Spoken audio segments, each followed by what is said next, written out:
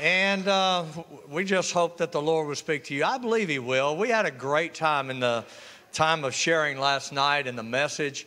We're going to deal with something that everybody deals with. How many of you here deal with the subject of doubt? A lot. I think this is very timely. I've got some really good information for you. We do have some printed outlines. I don't know how many's back there, but if you'd like a printed outline, if you put your hand up right now, Mr. Doug Glass will bring one to you, and we'll get that done.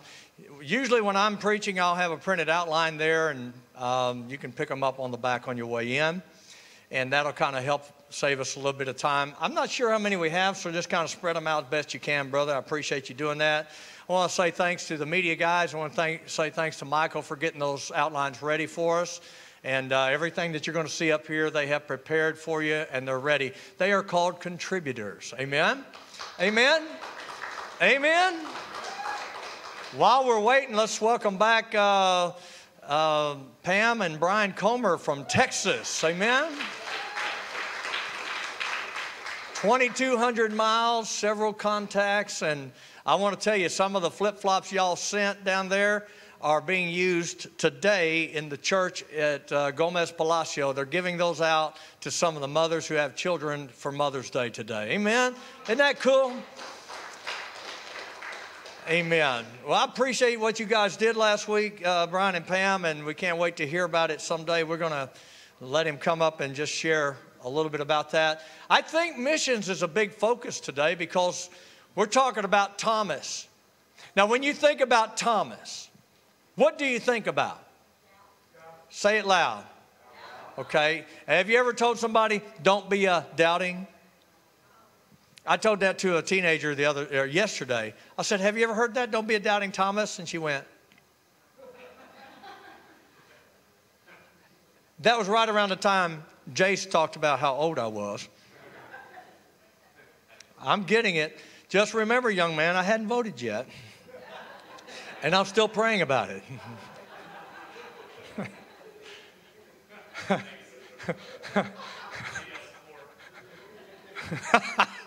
I told him, I said, we took a vote last night. I said, buddy, it's kind of a neck and neck. You might want to bring your family and friends back in the next day. So y'all showed up. This is a formality. You know, we believe with all our heart that God brought Jace and Emily Hargrove to us. Amen? Now, you can say amen. We have watched them grow as ministers, and I'm just proud to have them here.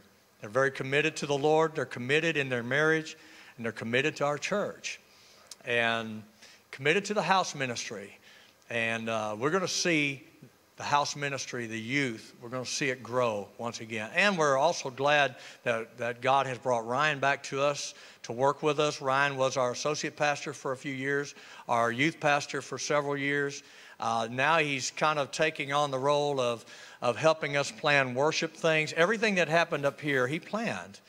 Even though he wasn't preaching in Tennessee last night, he's going to preach here some. And guys, we've got a great ministry team. This is the place to get plugged in. Amen? Look around. Isn't it great to see what God's doing? Saturday nights are growing again. Come on, let's give thanks. Amen? Easter Sunday, 2 people confessed Jesus Christ as their Lord and Savior. Last Saturday night, we baptized one of those new converts. Last Saturday night. Amen? So we believe God is getting us a sense of revival. And I want to encourage you to be here, to be a part of it. You see, I don't want to miss what God is going to do. You know, in our country, we take the idea of attending church as well we can and we cannot. We don't have to and we might. And sometimes things get in the way. Well, I'm a little tired today. I understand all of that. But what I want to present to you today is that it's important to be here because God is always working amongst us. And if you're not here, you might miss what Jesus is doing through the church. Now, I know some people will say, well, I can worship God out somewhere else, and I understand that's true. But Jesus said, where 2 or more gathered in my name, there I am in the middle. Let's welcome Jesus to this place today. Amen. Thank you, Lord. The story today in the series called Moments After is after the resurrection of Jesus. And after Jesus had appeared to his disciples, he appeared again to his disciples, this time with Thomas present. And we pick up the story in John chapter 20 as we begin the message called Dealing with Doubt. The scripture will be on the board for you. Now, Thomas, also known as Didymus, the word means twin, by the way. One of the 12 was not with the disciples when Jesus came. Did you see that? He was not with them the first time Jesus showed up. So the other disciples told him, we have seen the Lord. But he said to them, unless I see the nail marks in his hands and put my finger where the nails are and put my hand into his side, I will not believe. I think we've all had that attitude at times, have we not? Yeah. We can be honest today, guys. If I can be honest, you can be honest. Amen? So then a week later, his disciples were in the house again, and Thomas was with them. Though the doors were locked, Jesus came and stood among them and said, peace be with you. Then he said to Thomas, put your finger here, see my hands. Reach out your hand and put it into my side. Stop doubting and believe. That's the word for today, isn't it? Stop doubting and believe. It's almost like you're on your way to church, okay? And you're having one of those spells where you're not very happy. Maybe traffic, pretty much not on Sunday. Maybe just the fact that some of us like the habit of getting into arguments with our families on the way to church. Amen? Some of you can say, amen, yeah, it happened today. And so then you come to church and somebody from the platform calls you out and says, hey, why did you argue with your spouse on the way to church? And you're like, man, how did that happen? That's what Thomas felt like. Thomas a week ago was saying, I'm not going to believe unless Jesus shows up and say, hey, Thomas, right here. You see, that's who Jesus is. And what I say to you today may be something that hit you right between the eyes and between the heart. I want you to know that if God speaks to you today, it's not me that's speaking. It is God. And God has a word for you. And so whatever you're struggling with today or this week or in this season of your life, God has a word for you. Let's stop doubting and believe. Then Jesus told him, because you have seen me, you have believed. Blessed are those who have not seen and yet have believed. I want to do something to get started in this message about doubt. And I want you to help me. And in fact, if I could get you to help me throughout the entire message, it will make the message flow a little better. And I think we will all be able to participate together as we learn today. I want you to say this phrase. It's 3 words. It says, I doubt it. Say it with me. 1, 2, 3. I doubt it. Now, when I say a different phrase, I want you to say, I doubt it. For example, the kids came downstairs after 30 seconds and said, the room is clean. Right? Amen? Does anybody ever believe that one? Is anybody in denial and says, I'm just going to shut the door and not look? Amen? Still doesn't make it go away, does it? I have some funny stories of my children in cleaning rooms, but I won't go there. How about this one? The boss says, do a good job and I will double your salary. Why are you looking at me like that, Jason? How about this? The preacher will not be long-winded.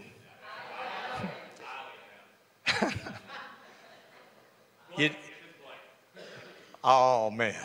He said, I highly doubt it. How many of y'all believe you're not supposed to add or subtract to the words? Huh? Amen. How about this? Everything on the platform will work today. The computer will not freeze up. How about this one? Once April gets here, it will never be cold again in Massac County. I can eat donuts 5 times a day and still lose weight. The IRS calls and says, we're here to help.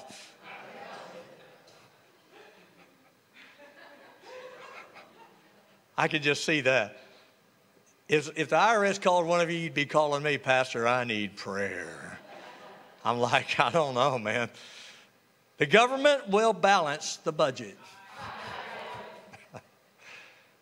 You see, we need to doubt things that are ridiculous, right? There are some things we shouldn't doubt. Listen to this one. God loves me. God's plan is good for me. God never fails in his plan for me.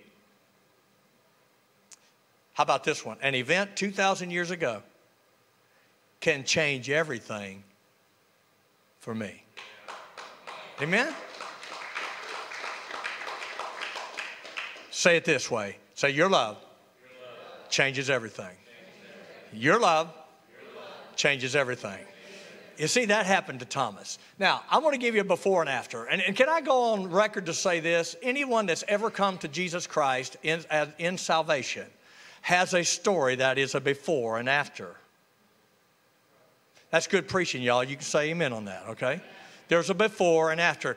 Listen, if you are the same person today that you were before you came to Christ, you don't have a before and after. And since you don't have a before and after, there's a good chance, and most likely, you've never come to know Jesus. Because when Jesus changes you, the Bible says it is such a radical change, it's called a new birth.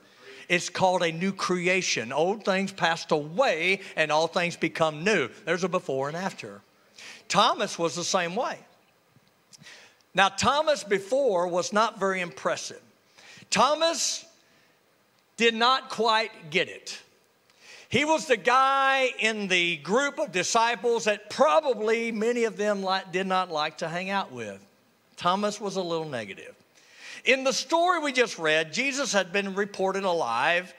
He was discovered by the women, and an angel announced his resurrection, and he appeared to Mary Magdalene. Then he appeared to his disciples, and it kind of went like this. Jesus showed up. The doors were locked. You can put the scripture on the screen. I'm just going to refer to it. But the doors were locked, and Jesus showed up in the middle of them and said, peace be with you. And he said, as the Father sent me, I'm going to send you. That's what happened. And the thing is, in this particular time, this meeting took place, and Mr. Thomas wasn't there. Now, in our scripture today, we see that Jesus is now going to appear to Thomas. Let's talk about this man who is going to have a radical experience with the Lord Jesus Christ. First, I want to talk about Thomas the disciple. Thomas the disciple is listed with the other disciples of Jesus Christ. Now, I don't find the record of when Jesus called him, but we know that he was one of them because he was mentioned in Matthew chapter 10. You see, Thomas was a part of the ministry of Jesus. He was a part of the first mission trip. Say mission trip. In Matthew chapter 10, Jesus called his disciples together, and he said to them, you can put that on the scripture if you want to, the scripture on the board. I'm just going to refer to it. Jesus called them together, and he gave them power, and he gave them a mission to do. This is in Matthew chapter 10. This is before Jesus was crucified. This was before he was resurrected. And he gave them some power, and he said for them to proclaim the truth, to heal people, to raise the dead. Can you imagine what a tall tale that would be? I mean, think about it. What if Jesus told you to raise the dead? You're like, raise the dead? That's what Jesus told these disciples. He told them to give freely. He told them to take nothing with you. Isn't that something? You know, today, if we go anywhere, we have to take the supply with us, don't we? We didn't go to Texas without having a few dollars in our pocket because every time we go to the gas station, they want money from us, right? And every time it gets late and we want to sleep, somebody wants money from us to get, you know, the accommodations that we need. Jesus said, don't take anything with you on this particular trip. He's saying you're going to live totally by faith, and there's going to be people there that's going to provide for you. Thomas was one of those guys.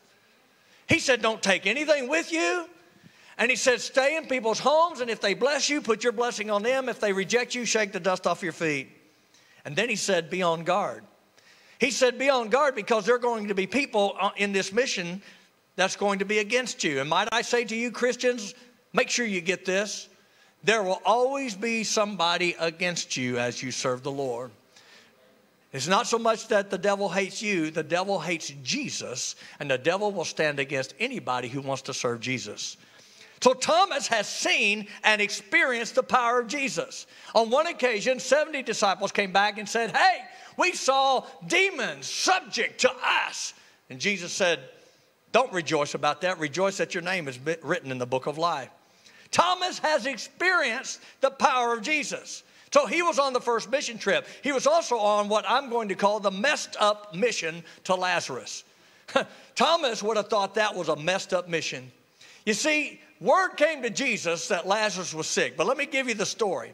You see, Lazarus was in a place where Jesus had been threatened with death. And Jesus escaped from where Lazarus was in Judea and escaped to where John the Baptist was baptizing. And so he got out. I believe he was probably in the region called Perea. But Jesus had gotten out of there. He was in danger. They were going to stone him. And now he's over here, and word comes to him that his friend Lazarus is sick. So you know what Jesus did? Most of us, if we prayed to Jesus, Jesus, Lazarus is sick, heal him. We want him healed right now. Jesus said, I'm going to wait a couple of days. That's totally unlike what we would do, but Jesus did. Now, can you imagine Thomas? Jesus, your friend's sick. What's the matter? What are you doing? 2 days later, Jesus reports back to his disciples. He said, Lazarus is dead. And I'm glad for your sake that I wasn't there because you're going to see the glory of God. And Thomas goes, we're going to go back there? And he makes the statement. He says, well, let's just all go back and die. You know what he was doing? He was throwing some negative stuff on the situation. Jesus, don't you understand? Jesus, they're going to kill you over here. And Jesus, why are you going to go there now? Because Lazarus is already dead. So you're going to go there? Lazarus is dead. Jesus, you're going to be dead. And I'm going to be dead too. Welcome, doubting Thomas. The messed up mission to Lazarus. We all know the end of the story though, don't we? And you would think after Thomas saw Lazarus come back from the dead, Bobby, you would think Thomas would go, got it. But he continued to show his character problem. You see, Thomas had focused on the situation through his negativity. And not only did he not understand that mission, but he had the misunderstood mission of Jesus. At one time, Jesus said, I'm going to prepare a place for you, and I'm going away, and where I'm going, you know, and you're going to follow me. And Thomas, here he comes. Thomas says, we don't know.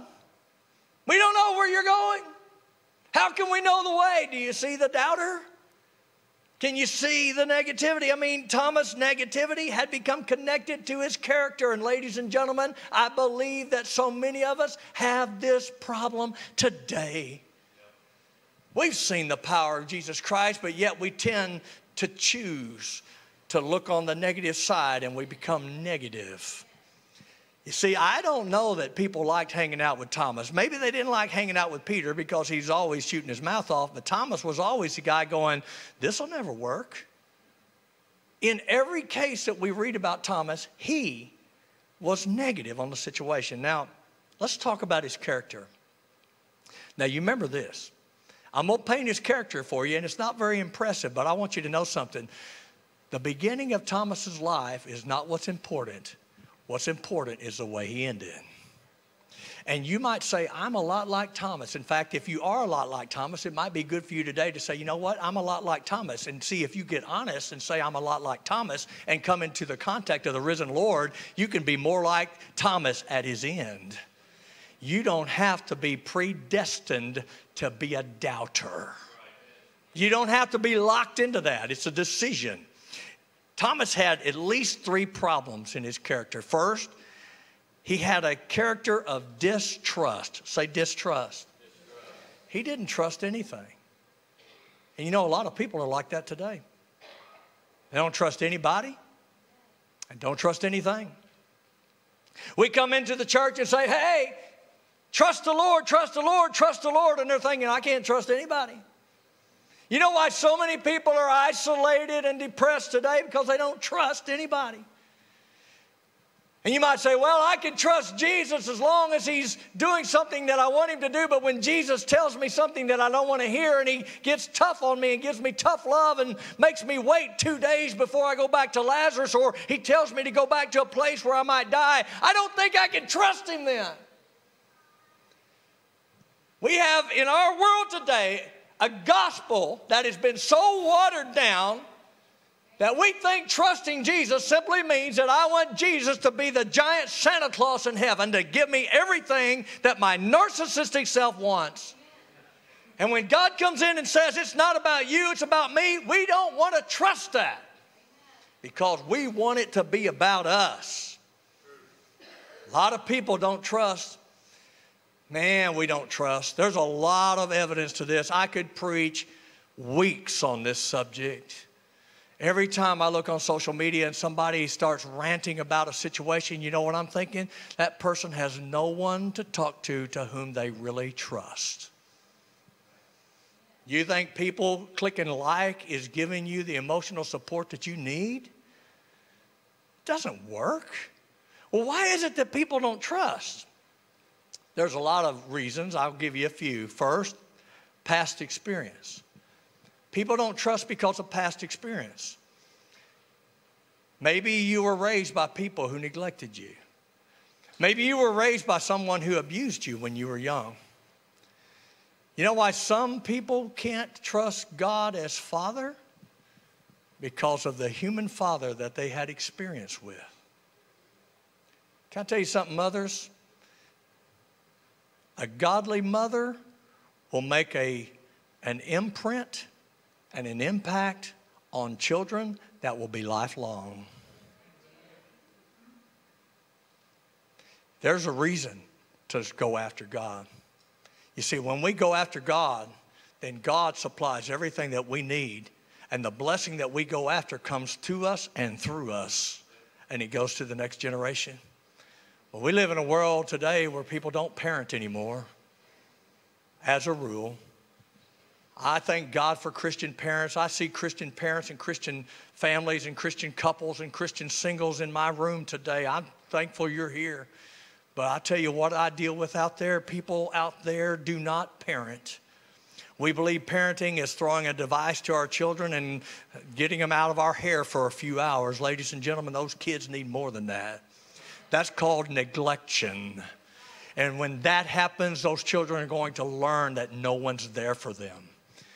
Ladies and gentlemen, those kids need us. And the reason why some of us can't parent is because no one parented us. And because we don't know how to trust anybody, we don't know how to give it back to anybody, and you have people who don't trust anybody raising other people who will never learn to trust anybody. And we have this cycle of distrust. And then all that leads to is negativity, despair, and depression. It's very real. Past experience. I mean, I got burned before, so I'm going to get burned again. Somebody said, I'm going to love you forever, and they didn't. So I'll never be able to love again. Somebody said, I'll be there for you, and they weren't there for you. Somebody who was your very close friend one day stabbed you in the back. And so you learned to protect your heart by just withdrawing from the world. But I'll say this to you right now. That is a very lonely box you live in. And I want you to know that Jesus is here to get you out of that box. Amen? People don't trust because of past experience or promises that are never kept. Somebody give you their word and they don't do it. People don't trust because needs that were not attended. Can I tell you something? Our children, and I'll say this to the mothers on Mother's Day and also to the fathers, your children need more than material goods. I mean, did anybody here get married so that they could get rich? Nobody stood before the man of God. I can see Jim Borum going, I take you, Mitzi, so that I can be financially well off. I mean, Jim, did you get down on one knee and say, Mitzi, I want to make you well off financially. Will you marry me? Nobody gets married for that, but yet we tend to think financial things is the only thing that matters. Well, I give my kids food and clothing and devices. And you think that's all they need? They don't need any of those things near as much as they need your time. They need your time.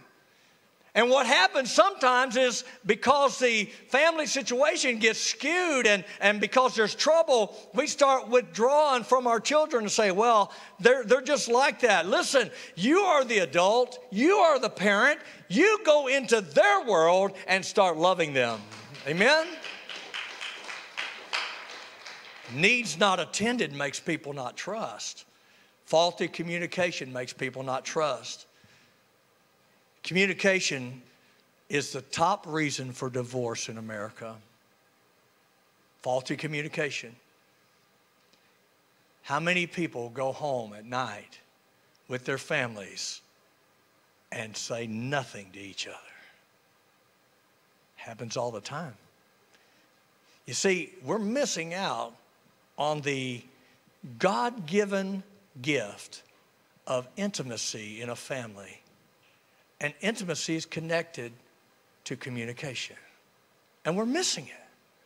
And we're going in all different ways to try to get it. You see, I can make the case again. People think, I've got 870 friends, when really you may not have one. See, a friend is someone you can connect with, communicate with, be vulnerable with.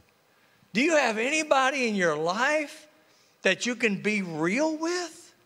That you can just say, hey, I'm scared. You know, we look at Thomas and we say, Thomas, you had a negative attitude. At least Thomas was honest. Sometimes we talk to people and say, how you doing? Oh, man, I'm doing great, doing great. When you argued the whole way here today. And some of you are putting that argument on hold for about 45 minutes and kick it up again. Some of you will take that to the poor person that's going to wait on you at the restaurant. Don't be that way. Don't go in those places and act like heathens, amen? Those folks are working. We're the people that are to bless them, amen. Faulty communication breaks down trust, and distrust becomes learned behavior. I just don't trust anybody. How did that happen? You learned it. You see, here's what I know about children. Children will trust you until they learn not to. Any one of my grandchildren will get on this stage and jump off this stage and expect me to catch them. That's not very smart. I mean, I could drop them, but I don't aim to. But when they find out that you can't be trusted, then they have learned not to trust. Thomas had the character trait of distrust, and it led to his doubt. Now, see, doubt is not such a bad thing when it comes against the lie. We ought to doubt the lies. There's a lot of lies that we believe that need to be doubted. If you're one of those persons who was raised in a home where no one paid attention to you, you probably have a self-worth of about 0 or -10. Can I tell you something? That is a lie. No one here is a 0. You might say, well, why did God give me the parents that he gave me? I don't know what happened to your parents, but I can tell you what God was doing with you. God took the DNA from each one of your parents, and he took the exact amount of DNA that it took to make you, because God was looking for you. You're important to God. And if you believe I'm not valuable, you're believing a lie. If you've learned not to trust anybody, you believe the lie. Sure, there are non-trustworthy people. But I want you to know it's not always that way. I thank God for friends that I have in my life that I can count on, that I can trust. And God has put me in a place where there are people that I can trust. You might say, well, Pastor, you're talking about the past experience. You have not experienced what I have experienced. That's true. But you have not experienced what I did. I was working a job in West Tennessee. Everything was there. We planted a church. The church built a home. We lived there. My family was there. And in one moment, I lost every bit of it. In one moment. You ever had that happen? When the house you're living in, they say you've got 90 days to get out. We don't want you here. People that I had led to the Lord, people that I'd baptized. And they said, you're gone. Yeah, I know what it's like. I also know what it's like to get angry about it too. Anybody been there?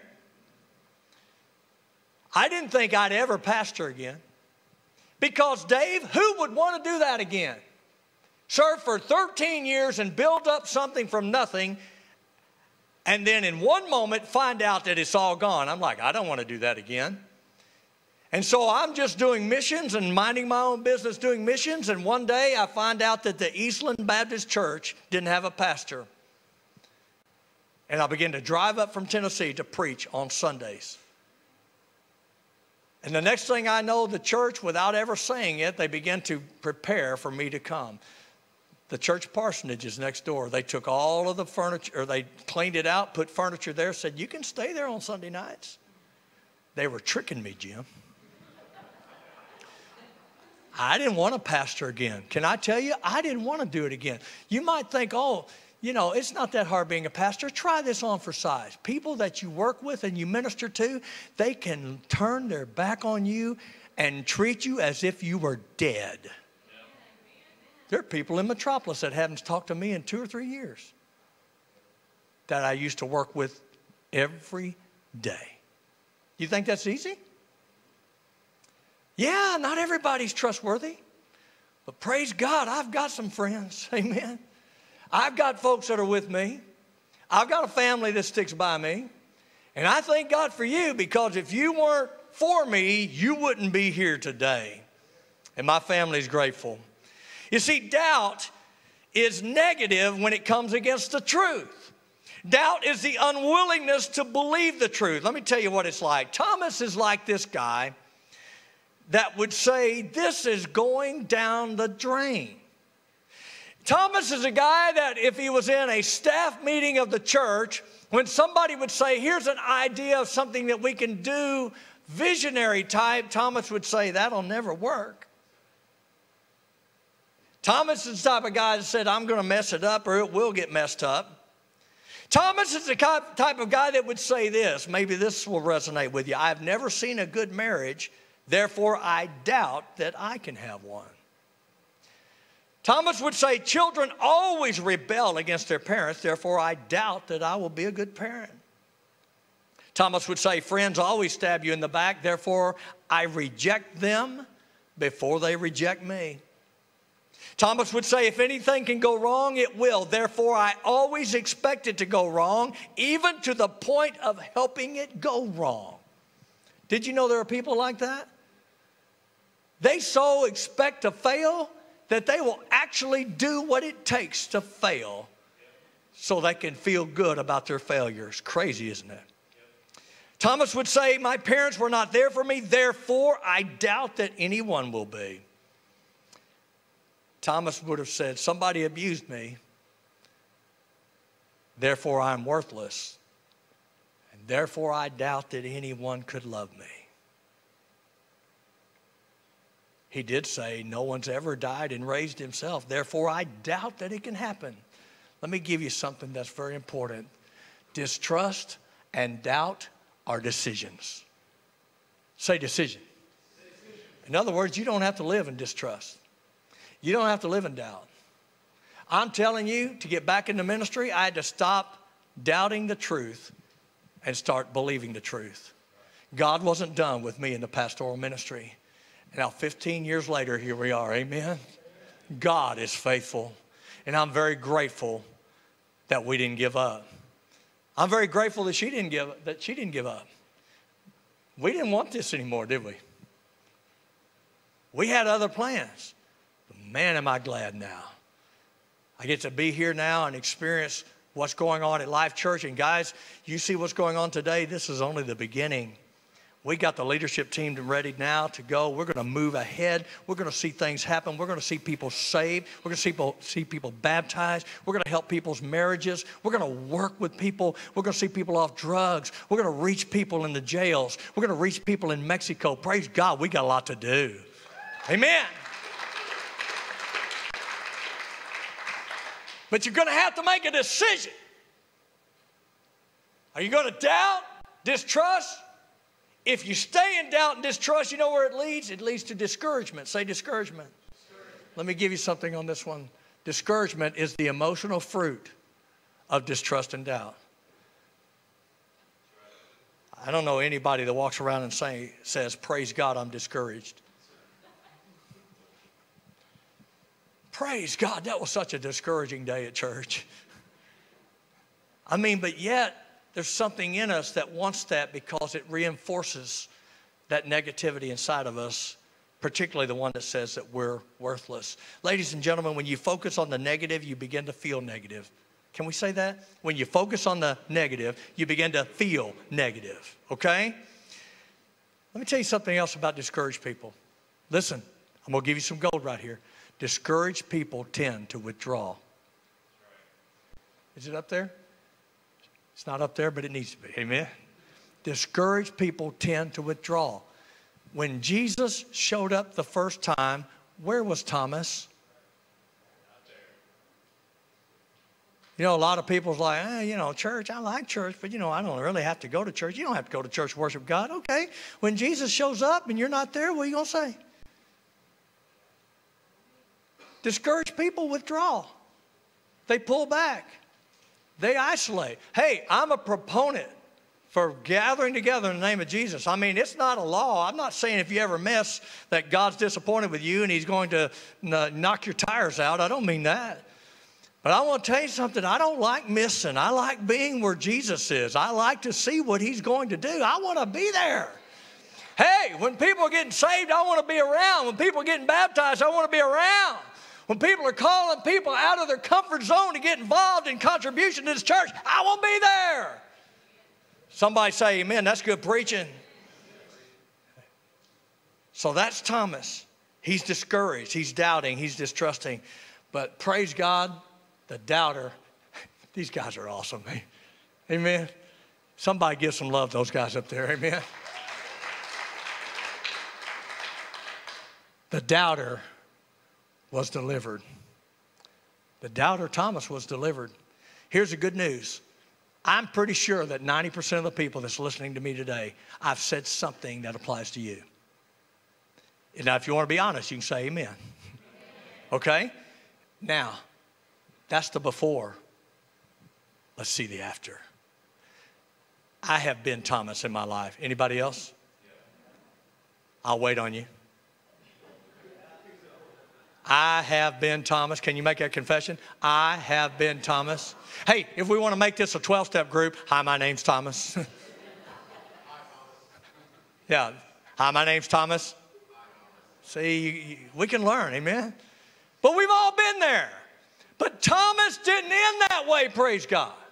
You see, here's what happened. Thomas made a demand. He had gotten his stubbornness and his will involved. He said, unless I see this, unless I see the prints, unless I put my hand in his side, I will not believe. I mean, his stubbornness was in full force. I will not. He didn't say I can't. He said I won't. You see the word decision again? You see, the emotions of discouragement were there.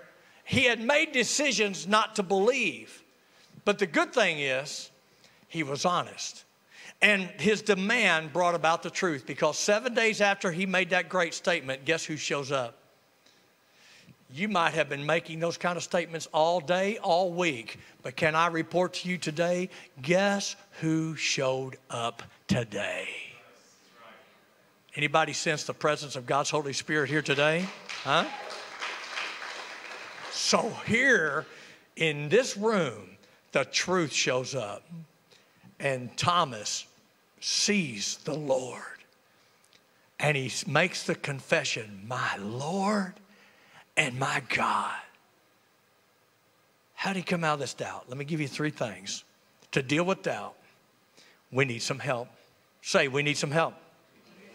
What does that mean? It means this.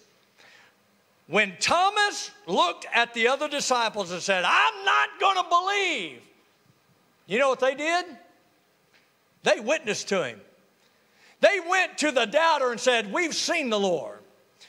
Can I tell you something today? God needs you to help some doubters out there. okay? We're not going to come out of it without help. You see, a lot of times in the church, when somebody falls off or falls away or gets discouraged or isolates, what we tend to want to do in the church is instead of bringing a witness back to them, we tend to just make a judgment or condemnation. Did anybody ever get right with God because somebody judged you? I'm not talking about not telling you the truth. We need to tell people the truth. But I'm talking about putting you down and reinforcing the negativity that you already sense. You see, the disciples heard Thomas and they were patient with him.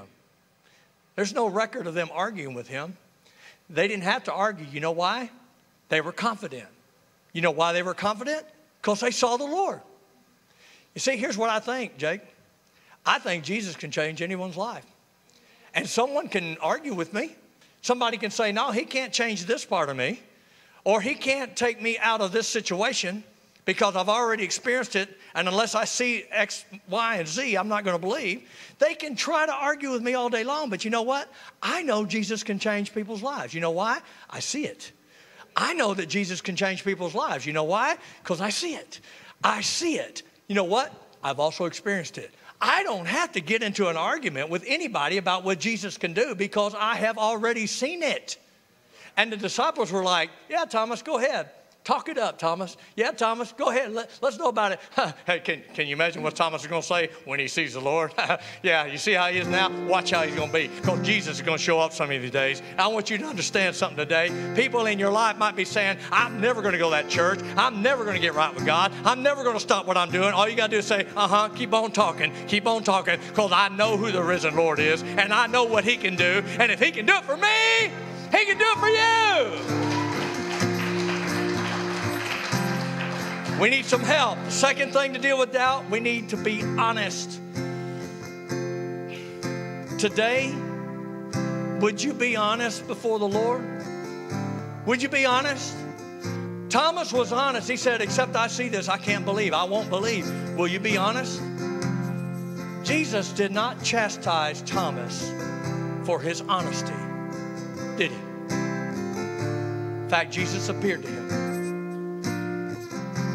And if you have doubts today, I want to suggest to you to bring them to the Lord. Just come and say, God, I'm a mess. God, I don't know if you can fix the mess that I'm in. But come before God and be honest and do the third thing, seek the truth. Some of you think I'm just a loser and no good and God has thrown me away and I'll never be right with God. That's a lie. And today we come before Jesus to seek the truth. And when you're honest and you seek the truth, Jesus shows up and he says, here I am. And ladies and gentlemen, the story with Thomas doesn't end there. Because Thomas took the commission of Jesus very seriously.